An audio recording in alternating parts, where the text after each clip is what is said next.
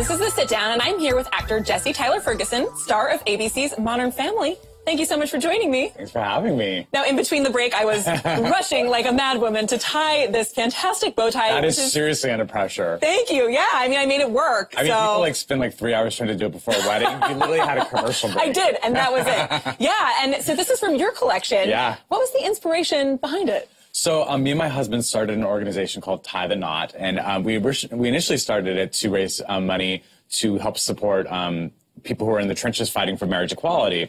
We now have that nationwide, so now we're continuing to raise money through Tie the Knot to protect those civil rights that we fought so hard for in the LGBTQ community, also nationally now. So, and so we designed this series of bow ties. We also have like lapel pins and socks, little, and these are lips lips on your lapel. We have suspenders, and all the proceeds from these things that we've created go toward our organization, and then we farm them out to people who are doing the good work. Are there any like color schemes or designs that you gravitate towards? I really love this one that I'm wearing that my friend Jacob actually designed. Jacob is a friend of mine who's a non-binary, non-gender conforming author. Really, Jacob Tobiah. Yes, Jacob they're doing Tobiah. amazing work. Yep. Yes, love them. And we asked Jacob if they would do a few bow ties. And excellent. This is one of my faves. So you have the bow ties, lapel pin socks. Do you have any other fashion aspirations? Gosh, I mean, just, I would love to get into shoe wear. Why not? Oh, yeah, of course. I love that. Yeah. Also, I love doing stuff for charity, but it'd be fun to make a profit too. Oh, I hear that. Well, I want to talk about something else that you're working on this month, of course, is the 50th anniversary of the Stonewall riot. You are producing a documentary about the riot, and you're going to be on the front lines actually filming at the Pride celebrations this year. Right. It's World Pride here in New York, and it's the 50th anniversary of Stonewall. So there's going to be so many people in New York, and we want to create this documentary because I think a lot of newer members of the LGBTQ community don't have a lot of they don't know a lot about Stonewall, and they don't know the history. And there's also with Grindr and all these the apps, people aren't necessarily. I think it's really important to protect these communal spaces in the queer community, and Stonewall certainly is the cornerstone of those types of places. So we're creating this documentary, and we're going to be on the front lines trying to capture as much as we can with this once-in-a-lifetime moment at the end of the month. Yeah. Have you thought about any moments in history or even just moments that you're expecting to capture that you really hope resonates with viewers or that they really take away from it? Well, I hope that it doesn't live as like a time capsule. I want to certainly interview people who were a part of the Stonewall riots, but also I want to interview people who are younger and of a new generation, and I want to sort of meet those. I want to have the meeting of those minds. And it's so tricky with the documentary because you can't really decide what you want to do. You sort of have to let it reveal itself to you. So we're excited to see what we can come up with. Yeah. Well, speaking of LGBTQ visibility and representation, you play one of the most famous gay dads on TV in Modern Family. And this year, ABC announced that the upcoming 11th season will be its last. Yeah. What will you miss most?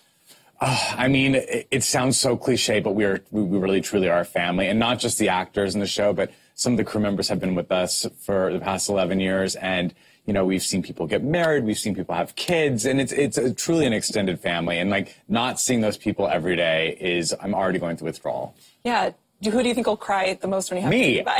1,000% me. I've already started crying. Yeah. Well, Mitch and Cam now have much more company as far as queer TV characters go since the show debuted. Do you have any other favorite queer characters on TV or shows that resonate with you? Yeah, I mean, I loved Will and Grace. That's a perfect example of a show that held the door open for us, and I feel like we wouldn't be able to be on TV without shows like Will and Grace. I loved Glee. I love the spectrum of the gay community that they covered on Glee. There's also so much great new stuff coming out. And I feel like there's also so many places we can go. There's so many queer stories that we still haven't told. I think we need a lot more help with transgender representation on TV. I think Pose is doing a great job with that. We can go farther. But yeah, I'm excited by the future. Now, you got your start on Broadway, right? I did. Yeah, and it was recently announced that you'll be returning in 2020 for a revival of the play Take Me Out. What drew you to that project? Well, I was offered it, and I was like, it's a show that I love so much. Yeah, it's a play I loved, and I saw it when it was originally on, I think about 16 years ago in New York. And the part that they've offered me is a part that was so brilliantly played by Dennis O'Hare, and a performance that I will never forget. So I'm equally terrified and excited to take on this role because he was iconic in this part. I mentioned you got your start on Broadway when you were actually 21, and you once played 40 different characters in a one-man satire. What do you love about stage acting versus TV? I mean, I do love both, but there's just something about being in, you know what it is? I'm a control freak. And when you do something on television or in film, an editor takes that performance away and then stitches it together, and it's this thing that you don't really necessarily have any say over. And I love being on stage in a room with an audience, and I get to dictate what the experience is like. Well, there is another famous Jesse in the show with you, Jesse Williams, who's also from an ABC hit show, and as the Broadway vet. We're only casting people named Jesse who are on ABC. Exactly, that's it. Sorry to everybody else. It's going to be a challenge, but we're going to do it. Have you given him any advice as he prepares for his stage debut? Gosh, no. I mean, we contacted each other on social media recently. We had a few. He slid into my DMs. As one does. As one does. I'm just so excited. I know him socially. He's such an amazing advocate, so I'm already like a fan of his as a person. And I just think he's so talented. I'm stoked. If he has any questions, I'm certainly available for a coffee. Great. We could talk about things. Yeah. Well, speaking of Broadway, you and James Corden had a really funny moment at the Tonys on the red carpet. And afterwards you tweeted, "I need a millennial to turn this into a GIF and return it to me. Yeah. Consider it homework.